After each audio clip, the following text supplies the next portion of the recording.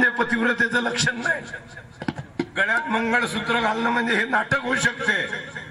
पतिव्रता बायको महिलोन्नती अध्याय वाचा, ग्रामगीतेतला महिलोन्नती अध्याय.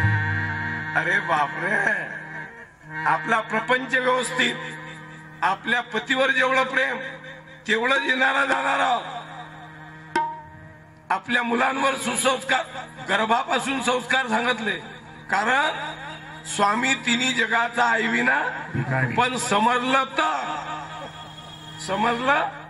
तर किती लोक घरी हो बाई येणारा जाणाराचा पतीचा आदर करील. असे काही आम्ही घर पाहिले. आम्ही 2-4 जण जेवण करायला गेलो, जेवण सांगितलं होतं 2 माणसाचं, झाले 5 जण, पण वरण होतं 2 माणसाचं.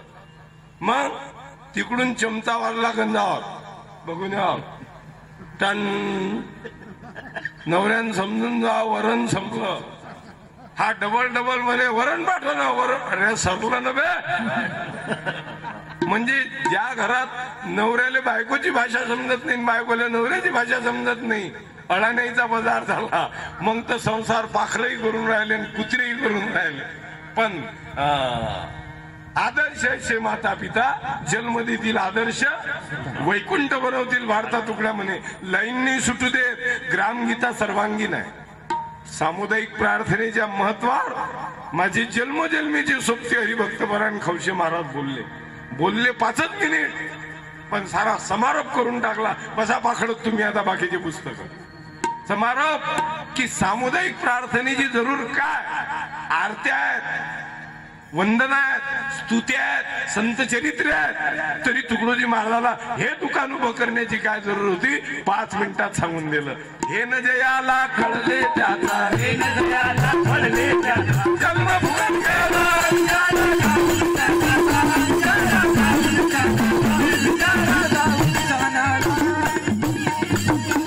चौथा माणूस मरणाला न भिणारा इमानी सेवक.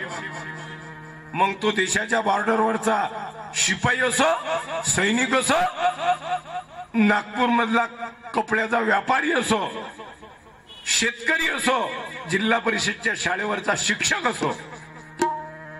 तुकडोजी महाराज एकदा भुसावळच्या रेल्वे स्टेशनवर उभे होते. एक वारकरी गेला, महाराजांच्या पाया लागला. गाडगे महाराज तुकडोजी महाराज सोबतच होते. भारत साधू समाजाचं अधिवेशन घ्यायला चालले होते पंढरपूरला आषाढीला. तो वारकरी गेला आणि पाया पडला. म्हणजे तुकडोजी महाराज पाया पडू द्या. महाराज म्हणत गड्या तू चालला कुठे? म्हणे पंढरपूरला. मग ठीक आहे, काही हरकत नाही, जा. गाडी आली. म्हणे महाराज माझी एक शंका आहे. महाराज म्हणत कोणती? म्हणे माझे आजोबा पंढरपुरात मेले. लक्ष देता माझ्या बोलण्याकडे.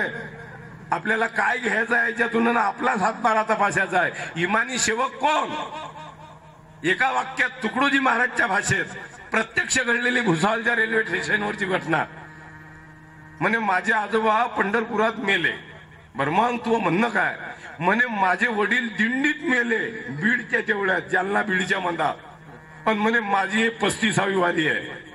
महाराज म्हणत मग चांगला आहे ना, तू घरानच वारकरी आहे. नाही म्हणे मोठी शंका आहे. म्हणजे कोणती? तुकडोजी महाराज म्हणत त्या शंका समाधान करण्यासाठीच तर आलो म्हणत आम्ही.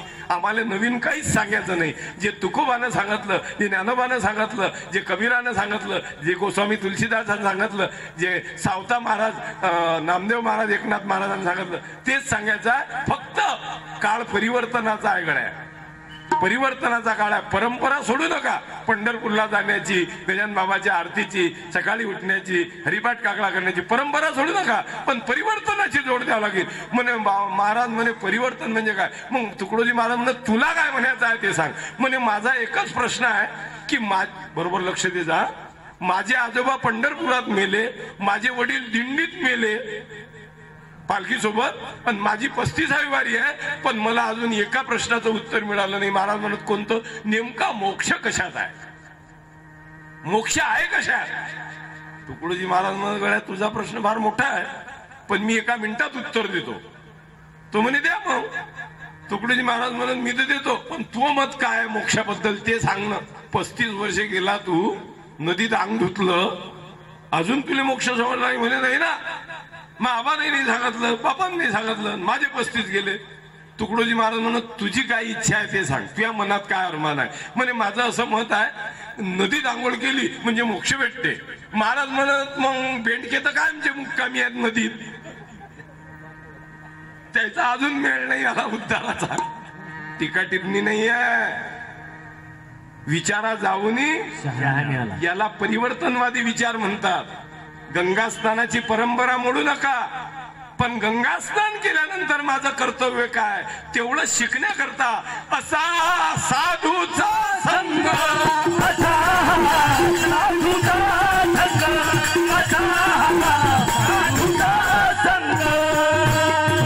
मंदिर बांधणं चालू आहे. मंदिर जरी इतके बांधणं चालू आहे, वावराईत बांधून राहिले खौशे महाराज लोक मंदिर. वावराईत गावं कमी पडले, आता वावरही पेरायला ठेवतात की नाही काय जण, आणि काय करतात ते इटाईच्या खांडायचं. आणि इतक्या दिंड्या पालख्या आणि इतके मंदिर आणि इतके यात्रा आणि इतके भंडारे, बापा बापा बापा असं होतं ना. पण तरी परिस्थिती चांगली दिसत नाही, वाईटच वाईट आहे. असं नव्हतंच, कोणी म्हणेल की असं नव्हतंच, हे काय पाहण्यात येऊन राहिलं. याला कारण संतांना आम्ही समजू शकलो नाही, आम्ही परिवर्तनवादी विचार आत्मसात केले नाही. महाराज म्हणत गड्या गंगा स्नानानं मुक्ती भेटू शकत नाही, मुक्तीचा मार्ग प्राप्त होईल पण प्रत्यक्ष मुक्ती अलग आहे, गंगा स्नान म्हणजे मुक्ती नाही.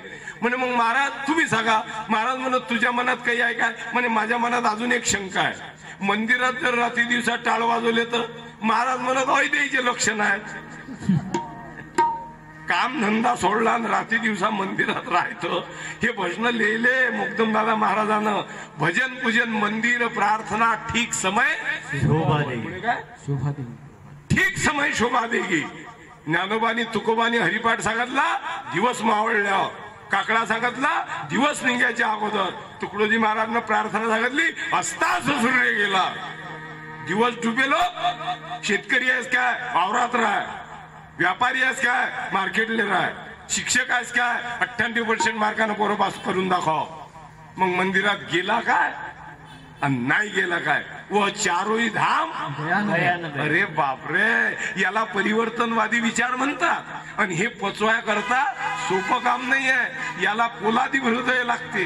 भलते भलते लोक गजानन बाबाच्या मंदिरात येऊच शकत नाही. या विकास नगरातल्या तरी नाही आहेत, कारण हे ताऊन सलाखून मंदिर आहे. 25 वर्ष झाले, संस्थापक निघून गेले, त्यांची सोबती आहे. इमानदारीनं कारभार चाललाय. दरवर्षी येतो आम्ही.